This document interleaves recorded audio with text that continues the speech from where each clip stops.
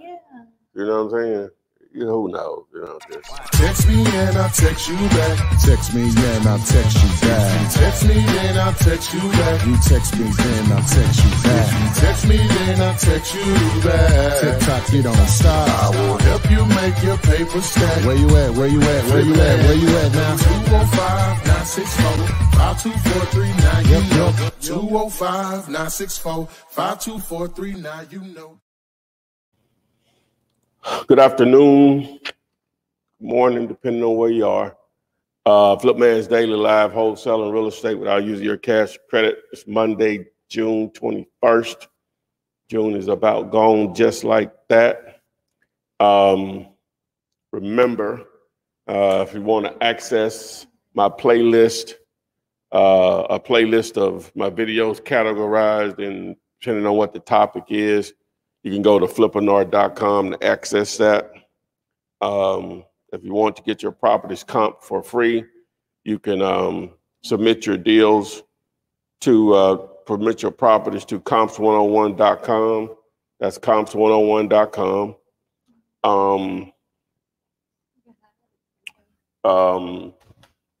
The number here, the topic of today is what's stopping you from wholesaling real estate? What is stopping you from wholesaling real estate? So the topic today, the phone number to text, pretty much anything you need, a contract, you want a partner, you know how to build a cash buyers list, you want the closing detail sheet, text messaging, vacant houses, who owns it, you want to join my wholesaling real estate group on Facebook, probate leads. It's all the words here. So for the contract I've been using since 2003, text the word contract. I give it away free and I show you how to fill it out for sellers and buyers. You want to partner on deals, just text 5050 if you have it under contract. It's off market. It's a great deal. And you're dealing directly with the owner. Trying to build a cash buyers list before you get started. Or if you have a deal under contract, text the word cash to the 205-964-5243.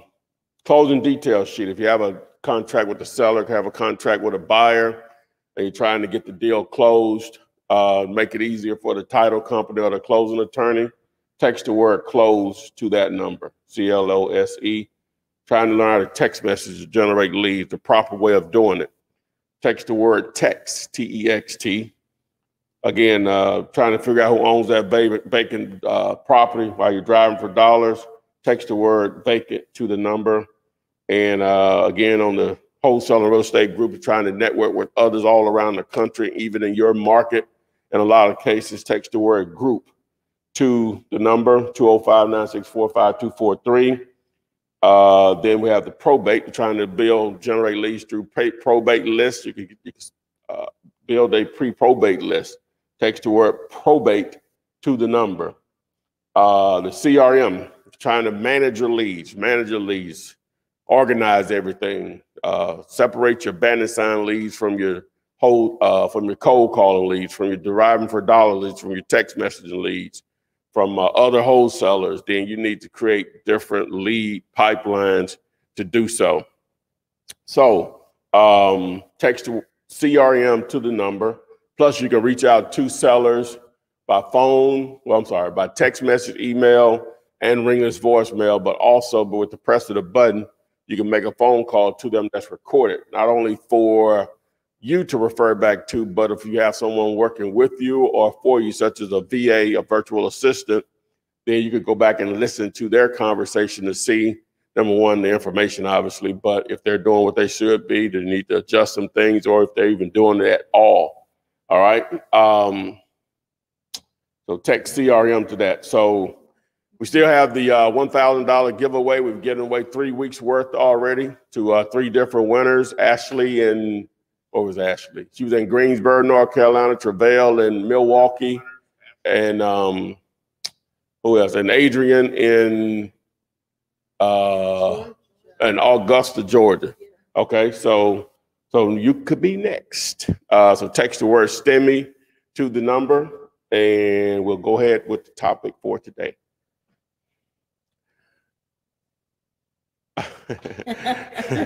All right, so we're live on TikTok. So the topic for today is what's stopping you from wholesaling real estate or wholesaling houses?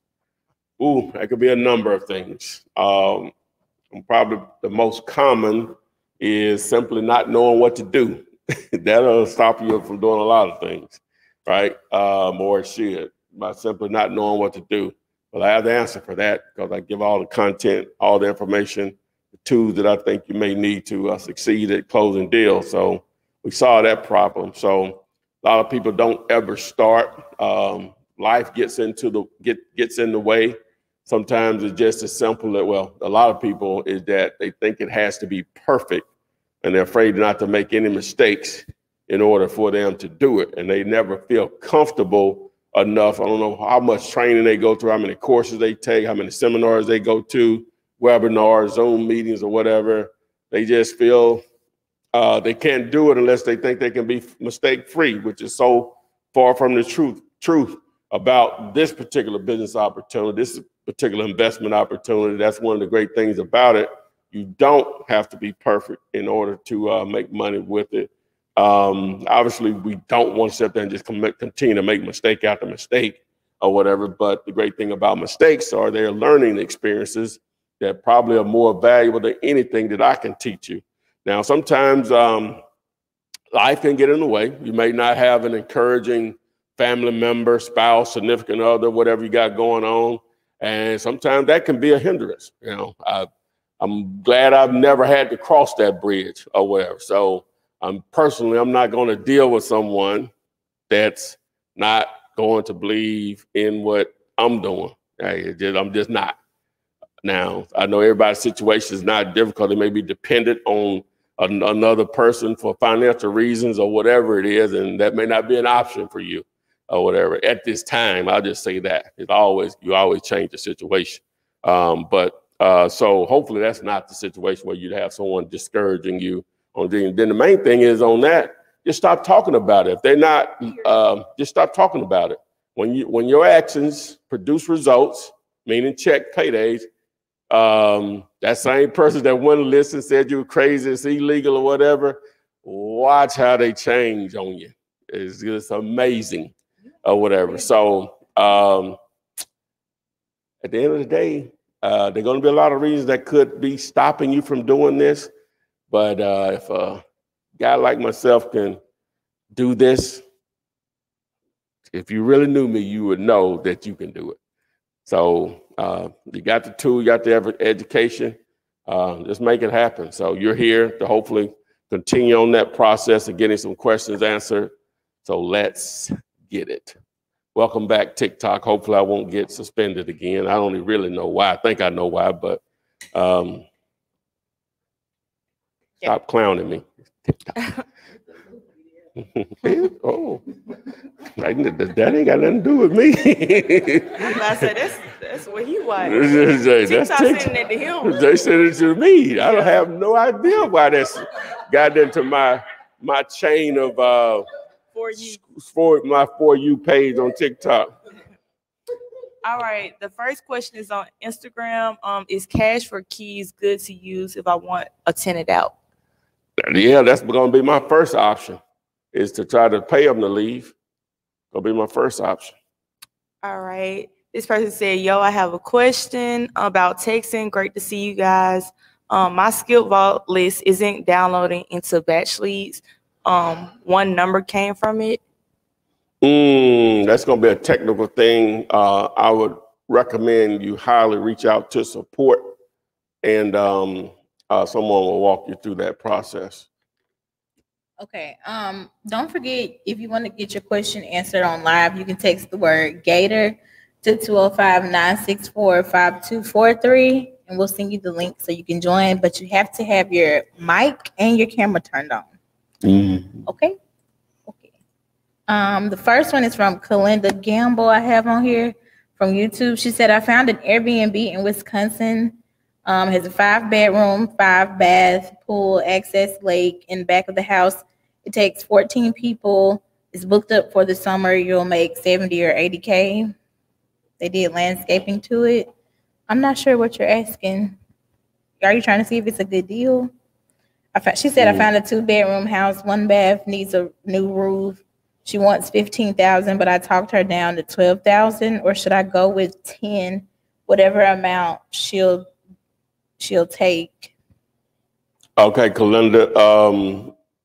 Okay, in the process of determining if you have a deal or not, A, for effort for reaching out to someone, but I sort of want to halt people from doing that when they still are not too sure about the process. All right, to know if you have an opportunity or not, Kalinda, am I saying that right? Mm-hmm. You got to know what the ARV is. That 10,000 may be 12,000, even that 15,000 may be the deal of a lifetime. If the ARV is, we'll say 130, only needs 30 in repairs, that would be just a smoking deal. But if the ARV is only 50 and the repairs are 30, that's not a deal. You have to know what the ARV is, but that's why I have all the videos. If you do a search for Flipman Comps 101, only 29 episodes of that of us comping properties. If you do a search for Flipman Comp Like a Pro, I explain how to do an ARV. Then you can use the deal calculator. You should always go to dealyourlater.com. If you don't know what I'm saying, it's on my shirt. Dealyourlater.com, and use the calculator there. That tells you if you have an opportunity. It gives you a general idea if you have an opportunity or not. So my point is, because I'm not valuing credit, I don't have enough information to tell you if you have a deal there. You're just giving me prices. We have to know what the ARV is of the property. And then, then we can work with repairs, but definitely got to know the ARV. She said down here, I always ask what the ARV is. You don't ask the seller. Yeah, you've got to determine it. You got to determine yourself. The seller may be dead right, but you still got to fact check it for yourself. You got to do your own due diligence on that. All right. DJ Chief from YouTube said, I'm excited about this knowledge. We got people just saying, hey, let's go. Omar Robinson from Facebook said, much respect. Thank you for sharing your knowledge. Yes, sir. Omar, thanks for joining us. Eric Carney from Facebook said, what's up, Philanthropist and the ladies of Flipness? He said, do you have a particular schedule you follow to keep you on track? I feel like I'm all over the place and getting very little done. I somewhat feel that way sometimes, but part of the reason why you hear these young ladies here, a huge part of it, is to keep on track or whatever. So, but even before they existed, I would make myself notes, maybe in my phone, set myself reminders. I need to do this or that. Some people love to write stuff down. You may have a whiteboard or a blackboard or whatever to somewhat keep your progress, a calendar. There's so many tools out there to identify what you need to do on this date and that date. Again, everybody has a different process on how they manage their time and what needs to be done. You just got to probably just figure out what works for you based on your current schedule and what you're obligated to do right now. So, and as far as marketing, especially if you're struggling to find deals, just focus in on maybe 1 or 2 methods of marketing, and so you won't have to worry about all the other stuff, and then you add on to it as they seem to provide some success and some paydays. So. All right, back to Instagram. I'm guessing they asking for advice. They said lack of income, I'm getting paid, but not enough to put into marketing without feeling hurt. So what could they possibly do? So they saying they don't have enough money to do marketing. Okay, so there are some free ways to do this. As far as generating leads, possibly starting to put deals together. What was that number? You don't know. Okay, so well, you could start. Tim. Who? Tim. You think guy? Oh yeah. Oh man. Yeah. I'm waiting on his call. Okay. I got to call him back. What I'm trying to say. The free ways. Oh yeah. So you could wholesale other wholesalers' properties, but starts with building a cash buyers list. Free ways to do that is use Google to research out just people that are We're spending a lot of money advertising on Google. They have a strong SEO presence there, meaning they're in the first couple of pages of results. You can start there as potential buyers. And from there, you will find other wholesalers deals on Facebook, Craigslist, Facebook groups, Facebook Marketplace, banner signs in the area. You know, you'll find those properties. So you just match the two. Now, I'm not sure when you say you have very little income. Now, according to what they're saying, and I believe it, there's a what they call it when you have a shortage of people that want to work, shortage of workers. Not a shortage of jobs, but the other. You mean we got jobs, so why not pick up a part-time job to fund your business? But what prevents you from doing that? We're only talking a few $100s. All right, you kind of already answered this, but I wanted to just ask it. This was on Instagram and TikTok. What are the basic steps? And you kind of just went over that, though. Okay. What are the basic steps I need to take to involve in wholesale real estate? Pretty much what you just said. Okay. And then somebody also said, nice mic, better than before. I don't think they were throwing shade. I don't think they were throwing shade. What do we have? I'm trying to think what we had before. What did we have before? Oh, maybe, yeah. All right, this is on Instagram. How can I tell how much to offer a cash for keys? Well, I'm gonna start at 500, right? I got in my mind 1,000, and then it depends how much money you're about to make on the deal. Also, because you're only going to pay them ideally when you get paid. Now, you may have to front some moving money or actually do some moving yourself to assist them or whatever, move for a moving truck, maybe a storage unit. So you may have to do that. So that may be, I don't know, $100 to $300 just to do that, depending on if you have to do the moving yourself or whatever. So, but yeah, it depends on how much money you're going to make. All right. How much is your course, or how do they find out? Just text me. I'll text because it changes. So just text me. Got a lot of stuff going on right now. So with that, so just text me on the number on the board. All right. Diamond Thomas said, how do you negotiate the absolute least from a seller? The least amount? Mm-hmm. So I just was sort of going through that a moment ago. Somebody responded to a letter we sent. They text us, and they wanted me to make an offer. So this is how I do it. It still didn't work. But normally what I'll do, I say, well, in order to answer that question, I need to, which is true, I need to, so a little bit more information about the property. So ideally what I'm trying to do is to get them to, number one, tell me about the property, but also like, yeah, it is messed up. You know, it does need some work or whatever. So, so after I asked them first, was it vacant, rented or vacant? This all through text message. Rented or vacant? They said it was vacant. I was like, has it had any recent updates or renovations? They said no. And then I said, in your opinion, what's the overall condition of the property? And they started talking about its plaster, the roof might need some work, blah, blah, blah, whatever. So then, even though they asked me to make an offer, I said, well, I said, okay, great. Well, paying all cash and closing quickly, what's the least amount you'll accept for it? And so they were like, well, we're just taking bids on it, which was their original statement when they text me.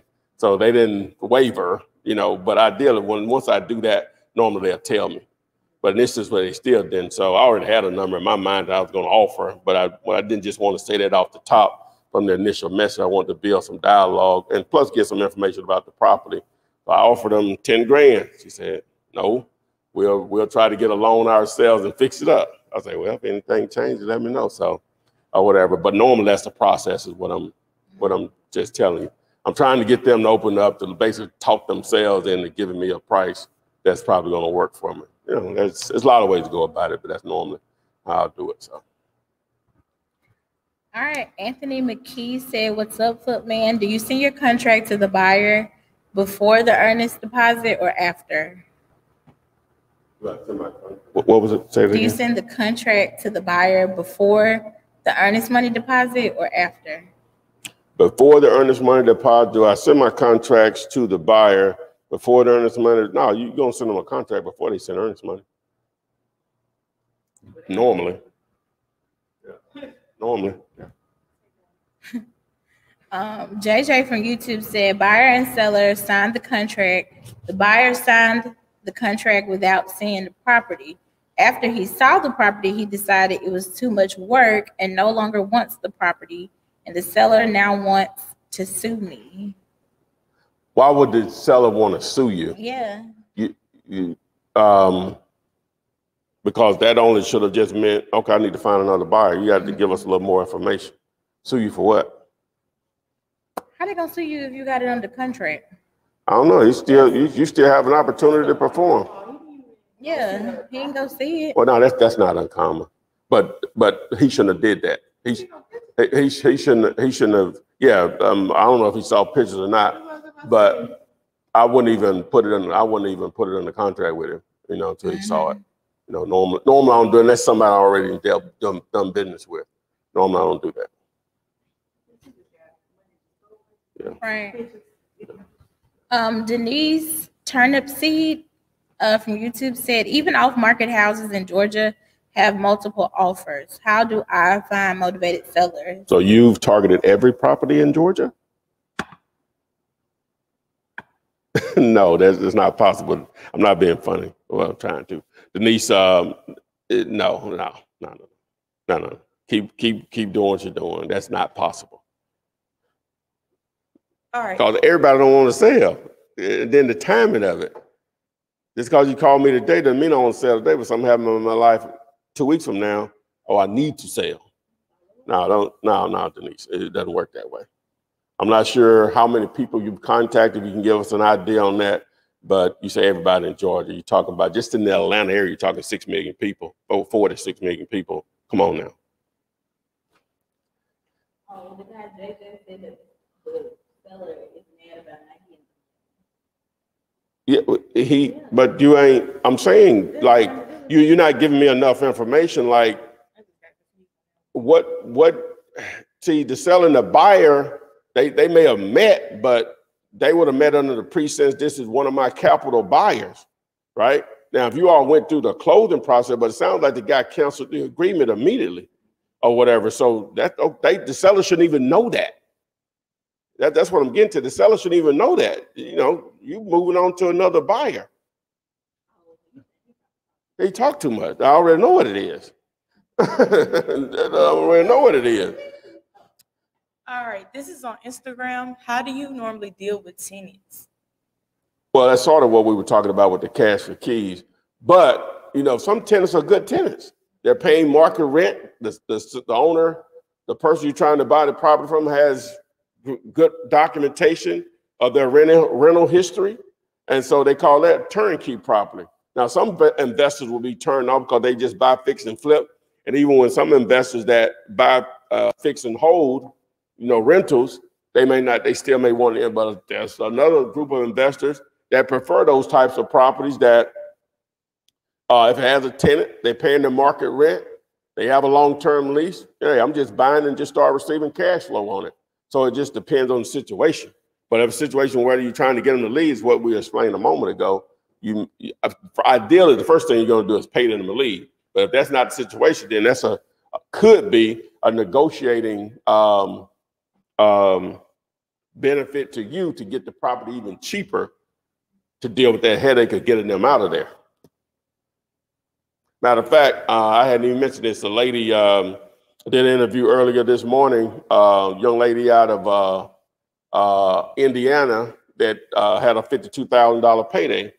Hopefully I'll get that. I have time to get that video edited. And that's basically how she found her tenant, her buyer, a motivated seller, where she had talked to him a year ago when COVID first hit. But after a year later, not getting paid, he was just gonna just let the house go. And she made him an offer, he took it. he took it so fast. When they take it so fast, you're like, oh, I could offer less or whatever. So, but anyway, it was a situation where he had been over a whole year with him without him getting paid. So, because of COVID and the moratorium, I think the way to say that, that's in place. So, All right. hopefully I answered that. I don't feel like. All right. This is on Instagram as well. When getting boots on the ground, how much do you pay that person for taking pictures, etc.? And do I pay upfront or after a deal is closed? If you're getting someone just to take pictures, you're going to pay them as soon as it happens. For the most part, may pay them before or after. I don't know, but just depending on how you found them. But if you're needing someone to show up because the seller won't provide access to the property, or if it's occupied by a renter or the seller themselves, but when you're showing to the buyers, you need someone there to represent your interest, then they're doing half the deal, basically. So, but it's up to you what to do. But normally they're doing that much. I'm willing to give up at least 50. So. All right. How do you feel about the Baltimore market? It's a great market. A lot of opportunity there. Okay. Hey, Flip Man, is the box man here? The who? The box man. The box man. Oh, it's the box man here. Oh, my man. Okay, yeah. The Amazon box guy. Oh, okay. Yeah. All right. He said, hey, Flip Man, it's the box man here. Can you talk a little bit about subject twos? Is that something wholesale can lead to? Well, subject twos is really not my lane. You're on Instagram, so look up Pace Morby, P-A-C-E, Morby, M-O-R-B-Y. That's more his lane. Just tell him I sent you. All right, this one came from Equity Off Market on YouTube. They said, I have a deal that's set for closing on Friday. Me and the seller agreed to and signed a contract for $65K 2 months ago. I found a buyer for $97K. The seller just called and said she doesn't want to sell anymore unless she gets $90K. Outsiders got in her ear and told her that she needs more. They also said, as a new wholesaler who isn't getting consistent deals yet, what would you do? And how much is the buyer getting? I mean, how much the buyer said he would sell it to him for? They said that they found a buyer for $97K. They signed a contract for $65K. Well, what I would try to do with her, I'll say, Miss Johnson, I don't know what his name is. Miss Johnson, now, you signed this contract for $65,000. Right, you always gotta bring the contract. I'm like, don't do me like that. I say, now what I'll do, all right, let's do this, right? I'll say, I'm willing to go up more. Would you meet me? I don't know what halfway, what is that, 25, 12? Would you meet me halfway at about 78? That's where I start, right? Now I don't want 90. I say, no, come on, man. So I'm trying to, that's part of the reason why you build rapport. So I'll take that 90 because that's still a $7,000 payday, right? I'll take the 90, but I'm trying to get her down. The more I can get her down back closer to that 65, the more I'm going to make. I would offer the 70 first. Yeah, well, you're right, Jessica. I might well start at 70 and just worked up or whatever. But I'll go to the 90 not to lose the deal. What's half a zero? So have that to happen, so. Come on, Ms. Johnson. Don't do me like that. All right. Darius Christian said, should I open escrow before or after I find a buyer? Thanks for all the content, Flipman. After. Because the buyer may not want to use who you use. Okay, Gabby Griffin TV said, I've been trying to wholesale land. Do you have any tips on speaking to contractors or large builder companies? What kind of things should you ask? Well, no. Actually, that lady signed a contract on that lot. Not even sure what I'm gonna do with it. I'm thinking we're getting houses for that.